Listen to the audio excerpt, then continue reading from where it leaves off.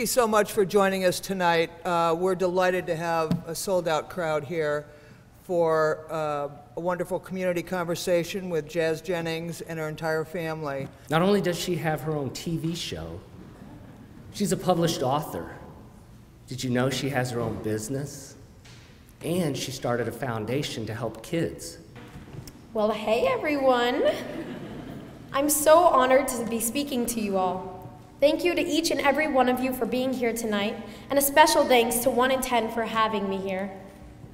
When I'm not doing advocacy work, I'm just a typical 14-year-old girl. Little do we know that our youngest child, born biologically a boy, was going to blossom into our beautiful daughter.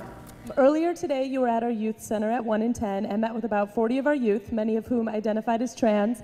And we're just interested to know what you've kind of learned from that experience so far and how that left you feeling after getting a chance to hear some stories and then share your own. Not only did I have so much fun and I met so many amazing people, but I really felt like we were united as a community and we were all just sharing our stories and learning and growing from each other. Knock, knock. Knock, knock. Who's there? Broken pencil. Broken pencil. Never mind, it's pointless. Have a great day. Oh, very nice. Next to So who's this for? Reagan, R-E-A. No, it really is scary. Cool. Thanks for being brave enough to come. That's cool. Thank you. Those are good names.